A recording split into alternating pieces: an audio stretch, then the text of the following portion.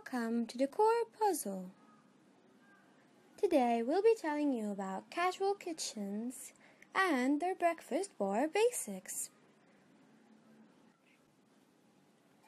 Breakfast bars are the perfect complement to today's popular open floor plans by allowing for easy interactions and casual gatherings.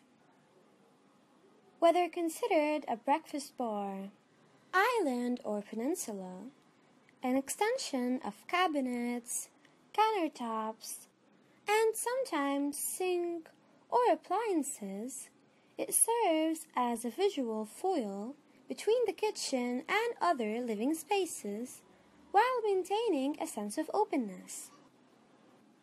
This kitchen workhorse also provides much-needed storage and counter space in what is arguably the busiest room in the house from both a functional and social standpoint.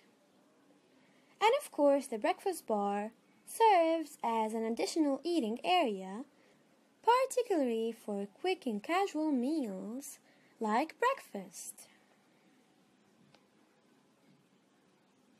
Breakfast bar height options. Generally, there are 3 standard height options for breakfast bar counters: 30 inches, 36 inches, and 42 inches above the floor. Within these parameters, the counter height is often staggered so that the work area is either higher or lower than the portion intended for eating, depending on the individual application.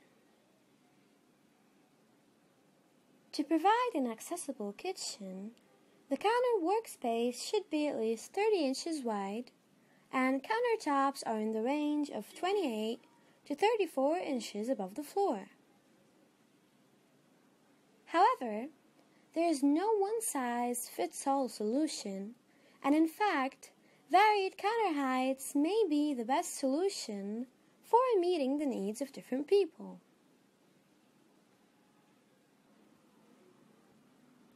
Work surface 36 inches and eating surface 30 inches. For some, this example provides the best of both worlds.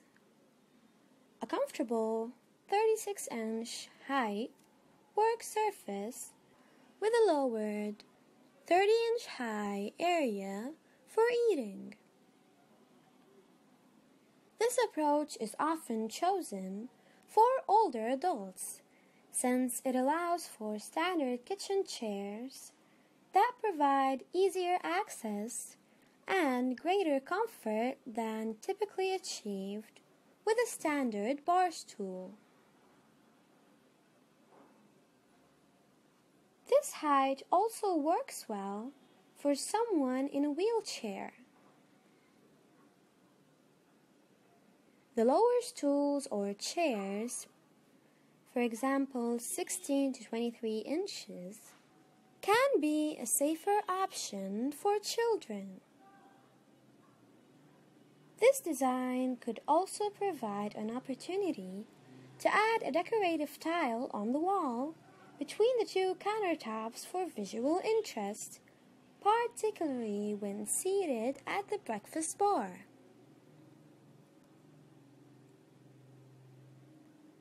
"36 inches workspace and eating area." This example provides the most counter area with no distinction between the eating and working space. The benefit of this height for the eating area is that it allows for hip height or counter height stools, for example 24 to 27 inches, which are comfortable and easy to get in and out of, particularly for older adults. As with the previous example, one potential drawback may be in keeping the work